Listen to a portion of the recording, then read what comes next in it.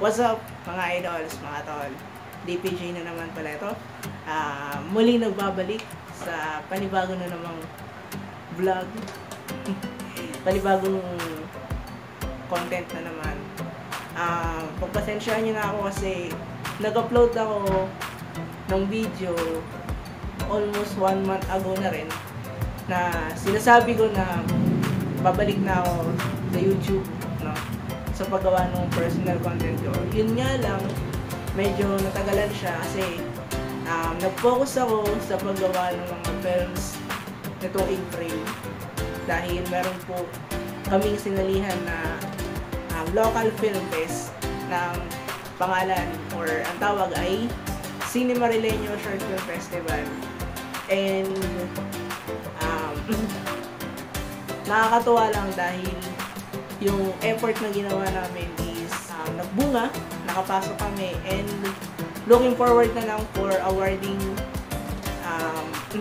ceremony kung meron kami makakuha award. Pero yes, malaking opportunity yung makapasok sa Cinema Rileño. Gusto ko lang din pala i-share sa inyo na kaka-graduate ko lang po, fresh senior high school graduate po ako ng March 28 itong taon. And yes, speaking of graduation nga, meron akong natanggap na graduation gift na i-unbox natin sa araw na to. Ayan, alamin na natin kung ano tong i-unbox natin. Sabi ko nga, ito yung isa sa mga regalo na gusto kong matanggap. Last year pa sana, pero natanggap ko siya this year, 2019. Hindi naman siya ganun ka-late kasi sobrang laki nitong graduation gift na to. Mabigat siya sa bulsa and isa siya sa mga bagay na sobrang need ko ngayon. So, hindi ko na matatagalin. Ito na siya. So, yan. So, nabili siya sa Photoline, SM San Lazaro, sa may Espanya, sa Maynila. No? So, ang laman niya guys is isang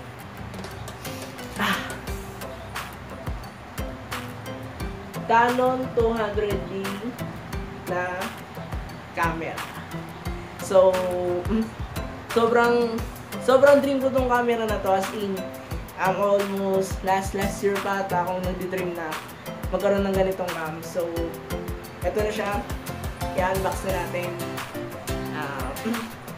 So, yes, samahan niyo akong mag-unbox ito. Wait lang, ayusin ko lang yung camera. Yan. Okay na. So, bali, actually, nabuksan ko na siya. Yun yung isang fold ko dito. Bali, nabuksan ko na siya, pero hindi ko pa nagagamit. No, bukas na yun, nabuksan yung karton, itong box. Kaya wala na siyang tape.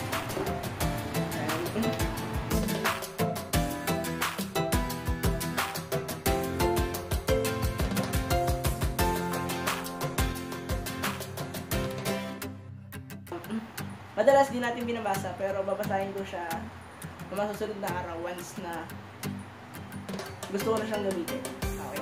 So, and then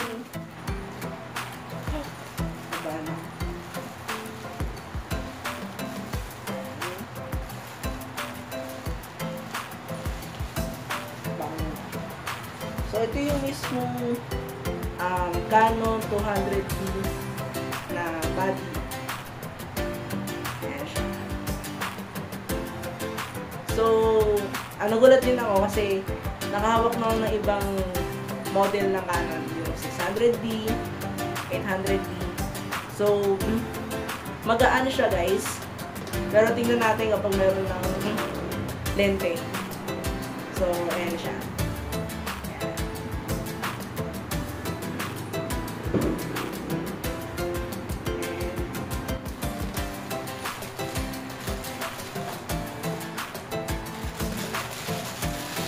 yung kit lens na involved na kasama sa camera. Bali, 18 to 55 millimeters ata to. Yes. So, 0.25 meters by 0.8 feet. Hindi ko alam kung ano yung mga nakasulat dyan.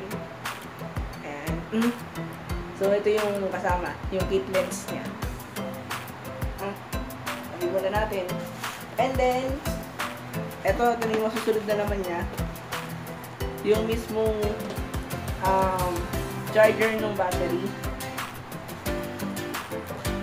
Sama to. And then, yung mismong battery ng camera. Plus, yung strap na Canon. So, bali meron din siyang palang 16 GB na memory card. Nakarating sa akin to, nakasalpak na siya sa camera. So, kaya wala siya rito. Okay, bali yan. Try natin i-set up yung camera. Disclaimer lang, hindi ko napag-aralang paano i-set up ko. So, paano na si Batman?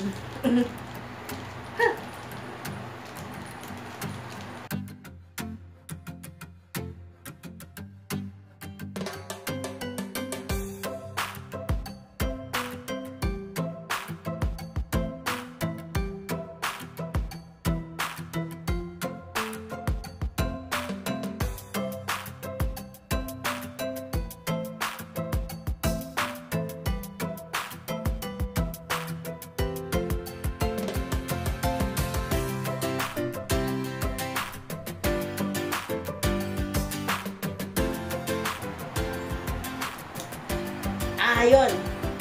After 1 hour. So, ayan. Nakabit ko na siya. Ano pa rin guys? Magaan pa rin siya compared dun sa mga nahawakan kong mirrored DSLR cam. Canon, Nikon. So, ayan. Try ko na siyang tingnan.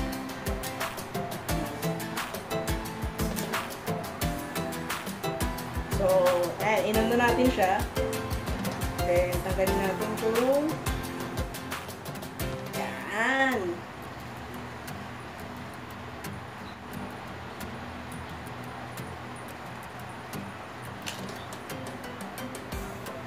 Yung! Tara guys!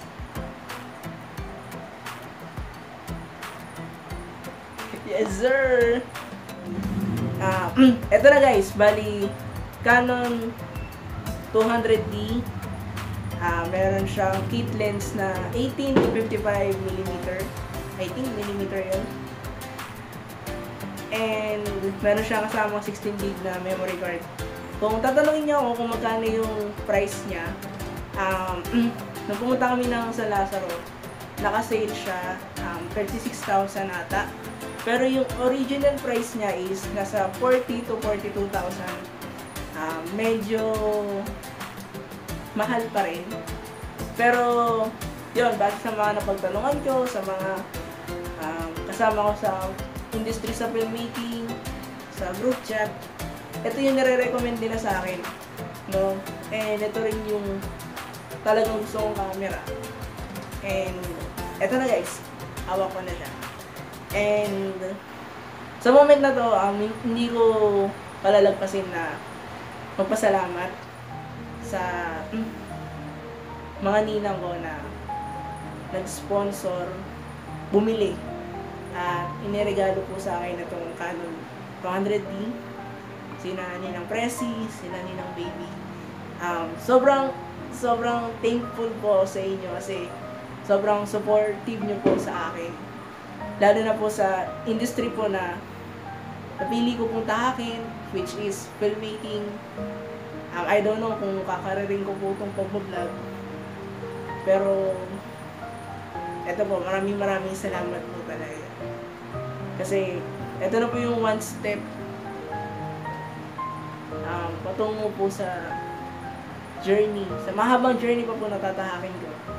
isang bagong sandata na gagamitin ko po para mas lalong makagawa ng quality content, quality na film na iniaalay ko naman sa inyong lahat, sa mga nanonood sa akin.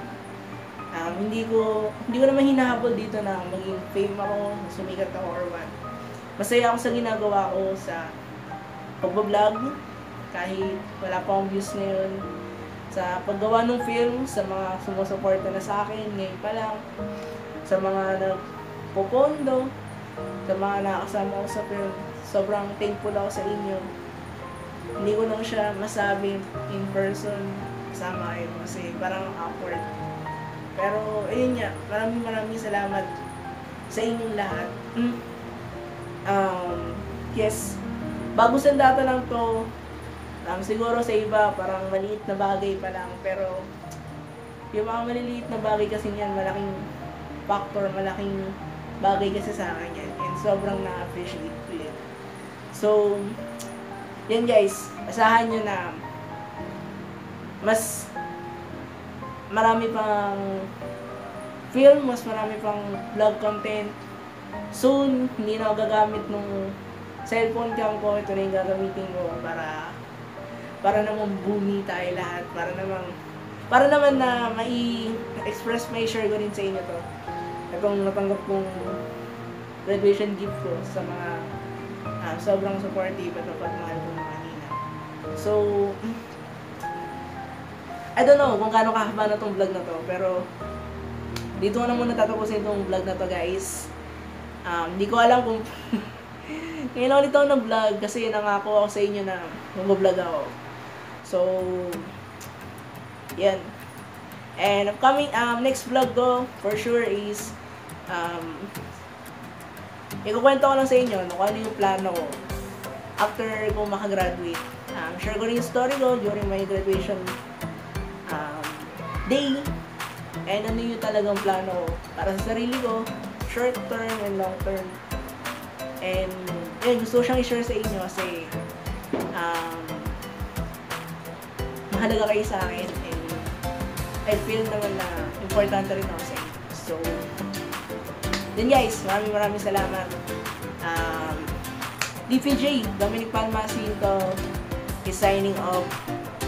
Kita-kits tayo sa susunod na vlog dito sa personal channel ko, Dominic Palma Jacinto, or sa aking sa aming YouTube channel sa production, DPJ Production. So, peace. I'm signing off. Kita-kits sa susunod na vlog. Babush.